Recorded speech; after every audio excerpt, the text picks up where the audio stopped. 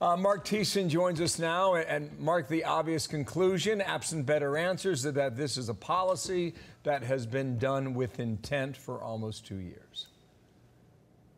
Yeah, and let me start by saying that Bill Melugin, if he doesn't get an Emmy for his reporting on this, there's no justice in the world. That ambush at Mayorkas' house is something out of 60 Minutes in the 1980s that a young Mike Wallace would have done. So he's just an incredible reporter and bringing us facts that nobody else is bringing us. I mean, so we got 1 million gotaways plus 4 million people who, a record number, who have been encountered at the border. That's 5 million people crossing our border illegally in just 2 years since Biden took office. It's insane. And if that's a secure border the way the Biden administration says, I'd hate to see what an open border looks like, because that is really just out of control. Yeah, I mean, first of all, let's talk about the Democrats' response, because in most cases, sweeping amnesties is essentially what they're going to grant these immigrants, illegal immigrants that are already over the border, right, in our country. But here's the problem. So if we've got 1 million gotaways, how many of those are actually going to be granted amnesty down the road? And that is more of an incentive for more to continue to illegally cross our borders into this country. You're 100% correct. Look, here's the problem. Nancy Pelosi is, I hate to say this, Nancy Pelosi is right in the sense that we do need that we need some kind of immigration reform. Donald Trump wanted to have immigration reform too, though he had different visions of it. But you can't have any kind of immigration reform to expand the number of legal immigrants when we have the worst border crisis in American history going on. The prerequisite for any kind of immigration reform is a secure border. I mean, right now we have, one of the reasons why we have inflation is because we have the worst labor shortage in American history. We have 11 million unfilled jobs.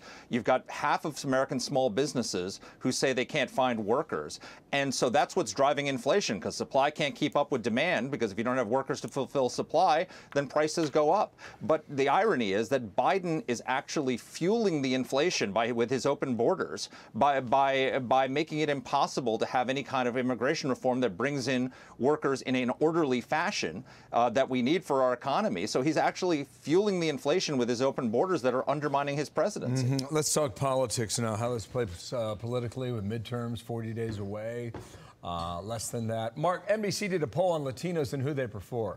Now, they prefer Democrats, but if you look at the trend is in favor of Republicans. Yeah. And I think to sum up what one person said as they looked at it, they say, being down by 20 points is a lot better than being down by 40 points.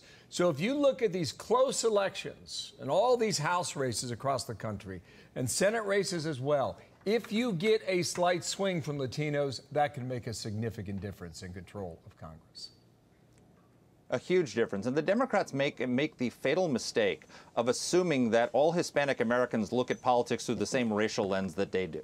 If these are Hispanic voters, then by definition they're U.S. citizens, which means by definition they follow the law. Yeah. And they don't necessarily like people cutting the law. Many of them, especially those who came from Central America and Mexico, came here specifically to get rid of get away from the cartels and the transnational criminal networks that they don't like seeing them in, having free reign over our southern border. And then Hispanic Americans, like every other American, are experiencing the worst inflation in 40 years, the highest grocery prices since 1979, the worst gas prices on record, the highest prices for housing since 1984.